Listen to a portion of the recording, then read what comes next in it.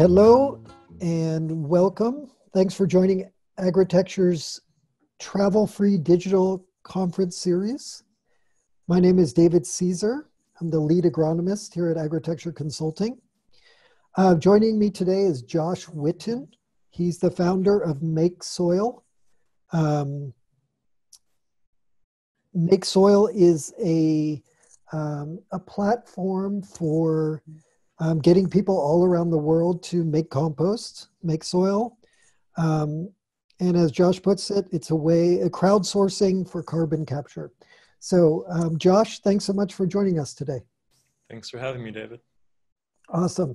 So Josh, tell us a little bit, just a quick background on MakeSoil. I know you have some slides to get into, but when was it founded, and is it just a local organization in the Pacific Northwest, or are you guys global? Tell me a little more. Yeah, it's a global organization. It was founded a little over 2.5 years ago, but it was really conceived in little bits and pieces over the past decade in my mind. And one day I realized that the biggest contribution I could probably make to the state of the world today was to get everybody making soil together, learning how to compost together, and to keep, as I say, keeping the planet out of the trash can. Just far too often, Earth ends up in a landfill. And if I can help put a stop to that, then I'll call it a good life. Awesome. So through the magic of technology, we can do polls as part of this webinar. So just to ask the people who are watching this, if you can answer the poll question, how many of you compost at home? So just fill that out, and then it'll be something we'll be able to see how many of our listeners are composting at home. Well, and there's so much ambiguity in these phrases. So by that phrase, some people will take it to mean actually doing it themselves, and other people will mean that they collect it and put it in the bin. Many people think that that's what it means to do it at home. They actually don't know what else you would do with it. So I think your question is, are they actually going through the process and ending up with finished compost at home? Yeah. Yeah. Do they have a compost pile or some sort of composting apparatus to do that? Great. Okay. Do you want to go ahead and jump into your slides? Yeah, we'll go for it. Awesome. And for those people who are composting at home, they're about to see that they are even more important than they probably realized. So 10 years ago, this was my experience. I built a compost bin. I didn't know what compost was, but I wanted to do some gardening. And I learned that the plants need healthy soil. They need nourishment. And I wanted to get off kind of the industrialized, dysfunctional food system. And I discovered compost. I couldn't believe what I was reading on the internet, that my food scraps and things that I thought were garbage could be mixed with leaves and turn into soil or humus or compost, whatever you want to call it. We just call it soil to keep it simple for people. And so I built this bin, and I didn't have enough food scraps on my own. So I went door to door in my apartment complex, and I invited my neighbors to join me. And I said, I need your help. I'm making soil, and I heard if we put all our food scraps in this box, it'll turn into earth. And nobody had ever heard of that in my neighborhood, but we gave it a try, and we filled it up, and we made soil. And then once we started making soil, we were blown away that actual living earth was being created and left over from all this, banana peels and coffee grounds and things like this. And then once we had that living soil, we wanted to grow stuff automatically. And so you can see the before and after picture, this little scraggly patch of nothing over there, inspired by making soil together. We then started growing things together. And then it turned into this incredibly, lush and productive patch of earth from a little nothing scrap of lawn that exists all over the world in cities. And so I thought, well, how beautiful would it be if there were millions of gardens being started like this every year all over the earth? And it turns out there's so much food waste going to landfills today that we could probably start around 10 million new gardens every single year if we turned all that food waste into soil instead. And it's very applicable to the days we're living in now, where the food supply is being interrupted, society is being interrupted in general, the economy is being disrupted. And we would all feel a lot better if we walked outside and saw beautiful gardens like this everywhere. So I used my background in technology and my experience making soil with my neighbors and growing food with my neighbors, and I created MakeSoil. And it's an online platform where people can find what we call soil sites. And a soil site is just a place where somebody that we call the soil maker, who has a compost bin, like those people checking yes on your survey, and they go from being a lonely, isolated compost bin to what we call a soil site, which means you invite your neighbors to bring scraps to it. The public can find this compost bin and then use it. And we have all kinds of controls in place. So if you don't want people to see your address until you chat with them first, or even if you don't want it to show up on the map, you just want to email your soil site around to people so they can join. And then people get inside of these soil sites and they talk with each other. They learn how to make soil together. You'll see in Dubai, there's a bunch there. This is really spreading all over the world, these soil sites. And if you think of the subtle power of this is that one person composting in one compost bin is one thing, but there's that person and their compost bin are surrounded by dozens of people who don't feel good about their food waste going into the garbage and who would like to know that it's turning into soil instead of methane and CO2 in landfills. And so for every person who's willing to make compost at home, there's 100 people who are willing to take their food scraps on a daily or every other day basis or weekly basis to the neighborhood soil maker. So that's our vision. Get a soil maker in every neighborhood. They're just regular folks like the people watching this who know something about how to compost or are willing to learn, and they become soil makers and they put themselves on our map as a soil site. And these are some exciting pictures of what that looks like. Here's people getting together to make soil and learn how it all works from one of our soil makers. And they come together and they do this on a weekend, you know, and they love it. It's a great way to build community.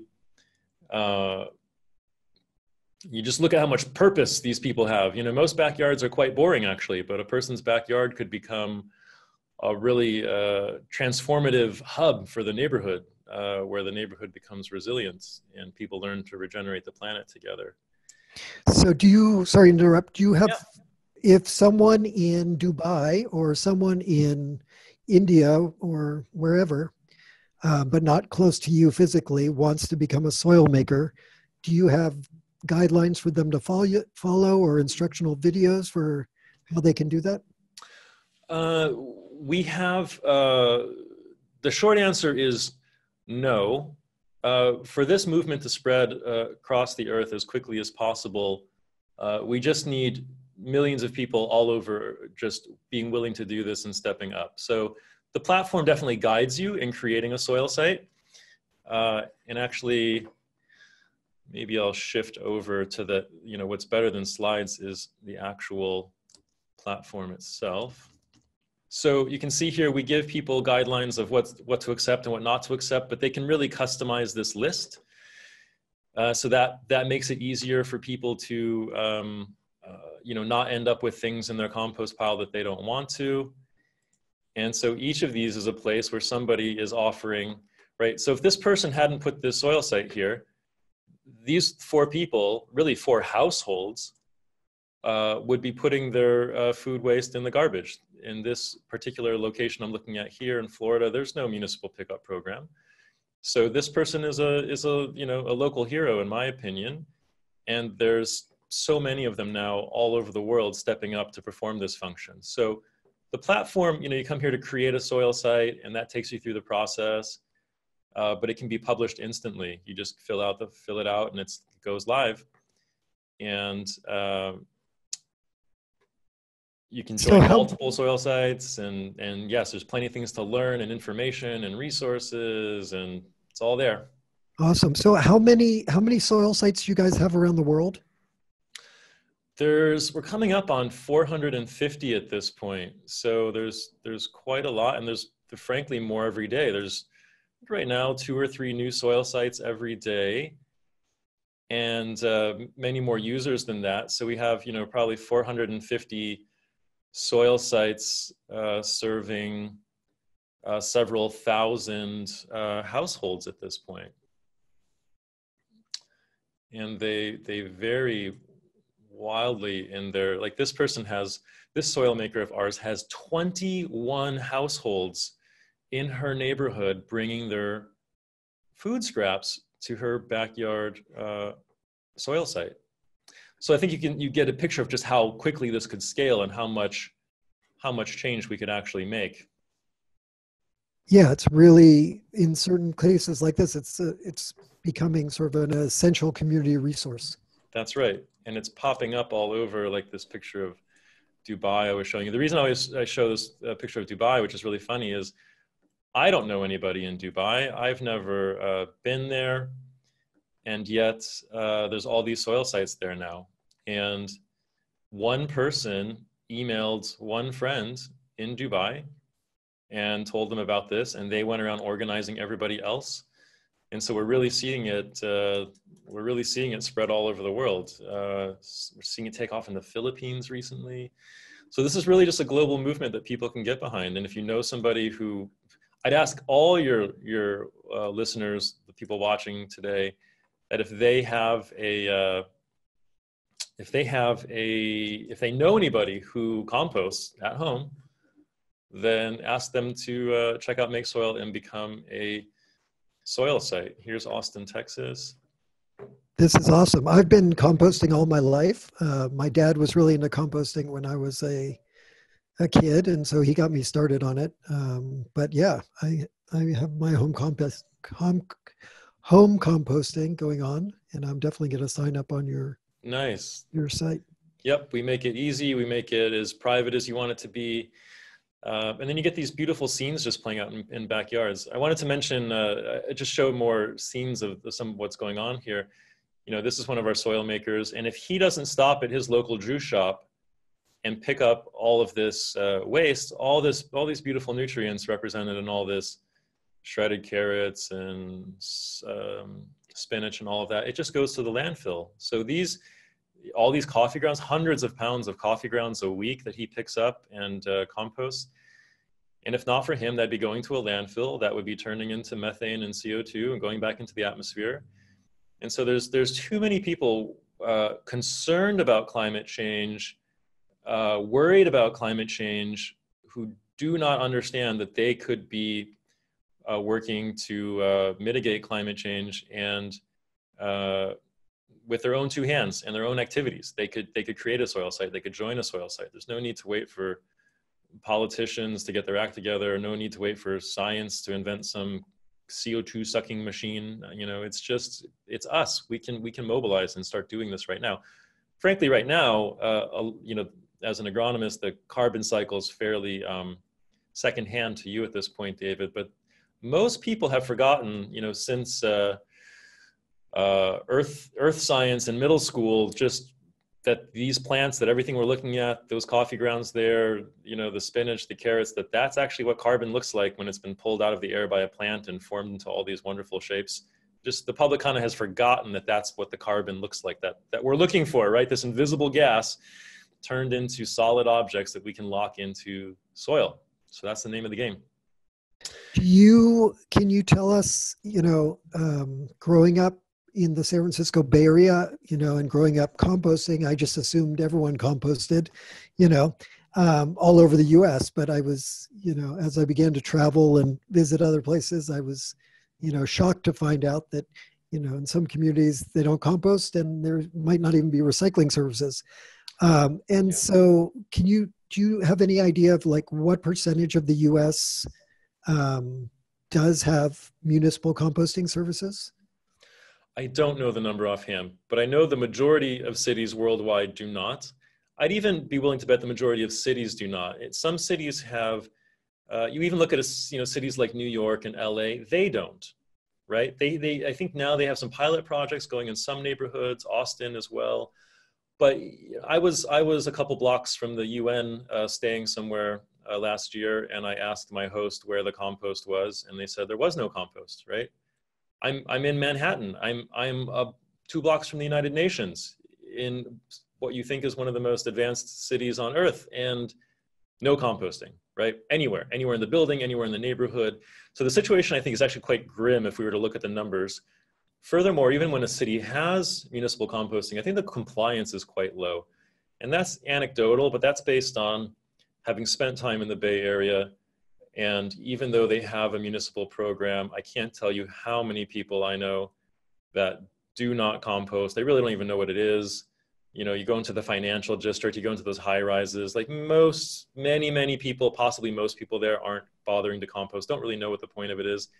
That's just kind of where we are with the human species. So even when you hear that a city has composting, don't be fooled into thinking that that means that the majority of their organics are even going to the right place. And furthermore, it takes a giant truck to come and pick up all that stuff when people do put it by the curb, which is better than nothing. But you don't get that learning process that people experience, that regenerative experience, by actually doing it with your neighbors. For sure. This is a great picture here. This is me doing a workshop at a food bank. And if you can imagine, food banks end up with literal tons of food that's on its way to rotting. Hopefully somebody can take it home and cook it beforehand, but they end up with a lot of stuff that just doesn't get eaten. And I'm pretty sure most food banks are not composting, and certainly most are not composting on site. So these guys are composting on site now. They're growing food. So they become a food bank, not just full of Twinkies and Ho-Hos and cans of pork and beans. They're becoming a food bank that actually has fresh produce being grown there from the soil being created by all the spoiled food that comes in to them. So that's just a beautiful scene that we really want to see duplicated thousands of times at every food bank around the world. So they are a soil site on MakeSoil. And people experience transformation. This is a funny picture because my friend there, he didn't know anything about this before, the carbon cycle or soil or anything. And after he came to a workshop and became a soil maker, now everywhere he goes, he says, Josh, all I see is carbon and nitrogen, you know, rotting. And, you know, he sees a bag of rotting produce at the grocery, you know, out by the dumpster at the restaurant or the grocery store, and he grabs it and throws it into his vehicle and brings it home. And he sees all these leaves that people are trying to get rid of off their lawns and put them by the curb. And he says, oh, they don't know that's carbon. And that's net. We need that to make soil with our food scraps. And so I just love the sort of the transformation of perception that occurs. But you get that most powerfully, not by reading a PDF or watching a documentary or an infographic from the city or whoever. You really get that by bringing your food scraps to a compost bin, to a soil site every other day, every week, and watching them disappear and turn into soil. That's how that feedback loop really completes. So a person really gets it in a deep and visceral way.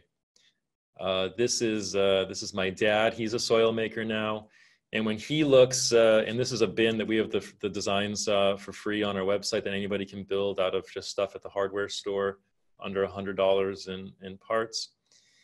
And now when my dad looks into his backyard, he sees these beautiful sites. You know, before it was just kind of a typical boring American backyard. And now he looks back there and we see kids coming over with their parents or by themselves. Even we see kids after school bringing the pail of scraps over as part of their chores. They come with their friends and do it. And if the pile is nice and hot, it's just so fascinating for them to see the heat coming off of that.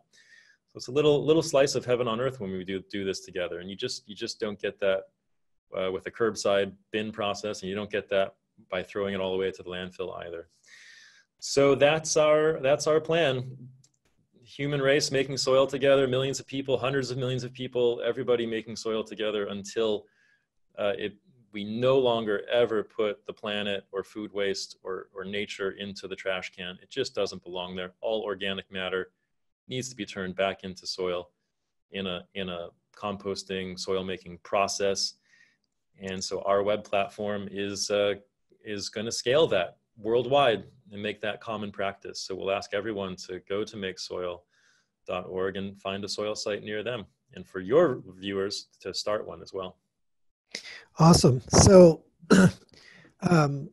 so MakeSoil is a nonprofit organization, correct? Yes. So people can support you guys by becoming soil makers, of course, contributing to local compost piles. Are there other ways that they can be supportive of what you guys are doing? Absolutely. It's a good value, but it's a little bit expensive to launch a global movement of anything. And so, yes, we're a nonprofit. We absolutely need donations. We need the world to say yes and support this project globally. So we have a donate button on our site, and any amount is appreciated. But we, the more we raise, the more we can just spread this and address climate change and food insecurity and nutritional problems immediately. So please give generously there. It's a very small and effective team. And volunteer. We could use volunteer software developers and designers and community members, right? There's so many people new to this process that we see them on the platform and they still don't understand some basic things, and you can help soil makers to really get their descriptions of their soil sites good and to make them community sites. And so we can use volunteers of all kinds really helping, and in your own community, like the woman in Dubai who organized all of Dubai so far on her own, just saying, wow, MakeSoil is great, I'm going to spread it in my neighborhood. It's just a joy to see that happen. So please jump in with us and let's do this. Okay, amazing. What about compost and COVID-19? Where this Agritecture started the digital conference series because of COVID-19, cancellation of conferences all around the world. How a lot of people hearing this webinar might say compost. How does that right? How does that relate to what you're doing? Right. What does that have to do with connection? anything? I mean, Yeah. Why does gardens and healthy soil matter when I just stocked up at Costco? That's kind of what's going on in people's subconscious right now. And a little story, when the lines were out the door last week with people buying supplies and worrying that they were going to run out of food and this and that, the shelves were being emptied at grocery stores. I went to my garden store to buy some starts, some seedlings of kales and spinaches and salad greens. And it was a ghost town. There was nobody there, plenty of starts to buy.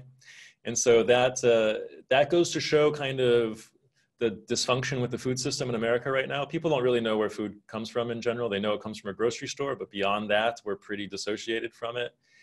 And as the economy falters, we would all do a lot better. It would be an incredible insurance policy that doesn't depend on the government or political parties to agree on anything, to just all agree together that we're going to grow lots and lots of food in our neighborhoods, in our cities, in our suburbs. And if we were to walk out and look out our door and see gardens everywhere, if we were to see gardens in our neighbors' backyards and front yards, it just causes people to be calm, to be less anxious about what's going on, and very practically to help feed us for whatever's to come with these disruptions, which nobody really knows how long and how far it's going to go. So it's very relevant. It's harder for people to see. There's two dots you have to connect instead of one dot. It's not just go to the grocery store and stock up, or let's get masks to people, or breathing machines. Yes, but fast forward, and if this keeps up and society's way of life is disrupted, we're going to wish we had thousands and thousands of gardens around us instead of trash rotting in a landfill. I agree. Yeah, 100%. I know some folks who do, work in the sort of like home garden industry and, have kits, and they said that they're, since the COVID-19 crisis has begun, they're just gotten the requests for, installations of gardens have just gone off the charts. Good. So, I think as a result of this, everyone is going to want to have some level of self-sufficiency at home, whether Yes. it's a couple of tomato plants, That's right. whether it's lettuce, whether, a small garden that can help out. But, you know, and I think that, along with as people, plant a garden, then they become interested in composting. And, so I think composting will definitely take off as a result of this Yes. challenging time we're having. Yes. And what we find is that once people start composting, once they start watching what happens to it at one of these soil sites, they actually can't help but want to grow something at that point. They see that beautiful soil being made and they really get the itch to plant a seed or to plant a start in a pot at least. So we find it's actually the better order. Start making soil with your neighbors because you've got food waste already, and then use that soil to grow some food instead of getting into gardening and not composting and going down to the hardware store and buying bags of who knows what and fertilizers. And it's really the best order. So I would encourage everybody to grow something, even one plant, just to get that experience of depending on nature, again, entering into that relationship with nature. Even just one plant would be awesome. And yeah, find some healthy soil at a soil site near you. Let's start relying on each other in our neighborhoods, making resilient neighborhoods instead of just relying on a lot of these systems to support us that are beginning to fail today. For sure. Josh, thank you so much for your time today. Why don't you tell folks again how they can find out more about your organization? Sure. Please just go to MakeSoil.org. We've tried to spell it out in detail there, and it's more than just an information site. It's a platform that can help you get involved and organized in your neighborhood today. And there's a way to contact us there as well, and a donate button. So thanks so much. MakeSoil.org. Are you guys on social media as well? Yeah, we're on all the platforms. So please follow us. We are MakeSoil on all the, one word, on all the social platforms. So find us on each and every one. We'll put out inspiring videos. We just did one this morning, and pictures of what's going on. And this is really a time that this movement is taking off, and we're going to give everybody a front row seat. So come participate, be on all those platforms with us as well. Good point. Okay, excellent. Well, everyone, start composting at home, start visiting compost sites in the neighborhood near you. And Josh, thank you so much. Thank you, David. Take care.